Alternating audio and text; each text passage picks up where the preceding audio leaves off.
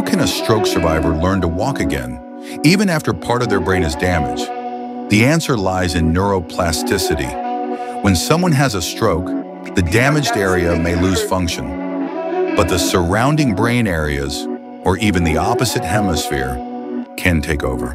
This is what we are going to discuss in this second episode, how neuroplasticity takes place in stroke recovery. Stay tuned. Neuroplasticity is the brain's amazing ability to change, adapt, and form new connections after injury.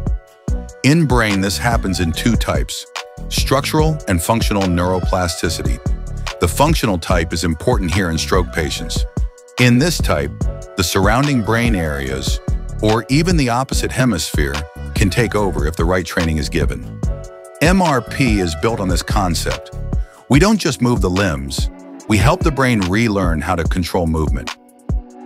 If a patient doesn't use their affected side, the brain map for that area shrinks, use it or lose it. This is also called learned non-use, and it happens very commonly after stroke. But if the patient practices movements with the affected side, even imperfectly, those brain areas light up and grow. Use it and improve it. That's why MRP avoids compensation and encourages the use of the affected side early and often. Motor control is how the brain plans and executes movement. It happens in steps. The steps involves sensory input. Where is my arm? What am I touching? Planning. What muscles need to activate and when? Execution. Smooth, coordinated motion. After a stroke, motor control is often disrupted. Movements become awkward, delayed, or effortful. MRP helps retrain these motor control pathways through structured practice and task repetition. Let's take a look how MRP uses neuroplasticity.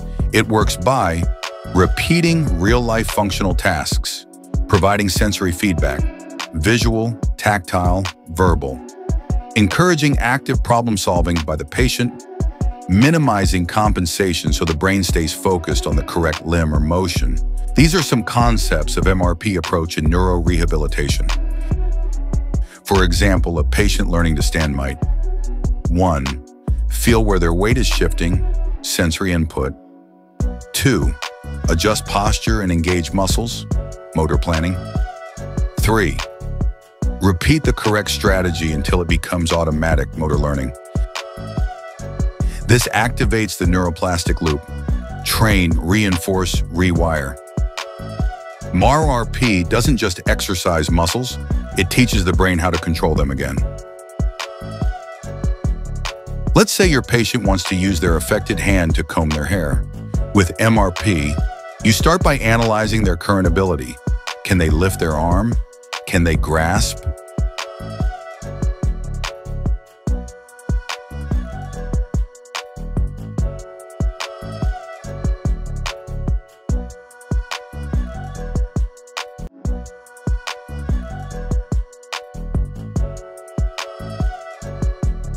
You train missing components like shoulder flexion and grip.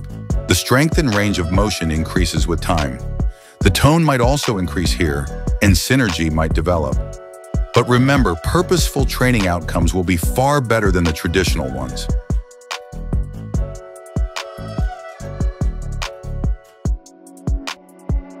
Then you practice the full task repeatedly with feedback. Over time, the brain rewires and the patient regains control. It's not just repetition, it's purposeful, progressive, and brain-driven movement. That's why it works, and that's why task-specific rehab is essential in stroke and neuro cases. You are finding the missing component first, training the missing component, and integrating the learning and functional task. This leads to functional neuroplasticity. So remember, neuroplasticity is the brain's ability to adapt and recover. Motor control is how movement is planned and executed. MRP leverages both, using targeted practice to help the brain relearn movement. Next up in the series, MRP versus traditional neuro rehab approaches. Thanks for watching.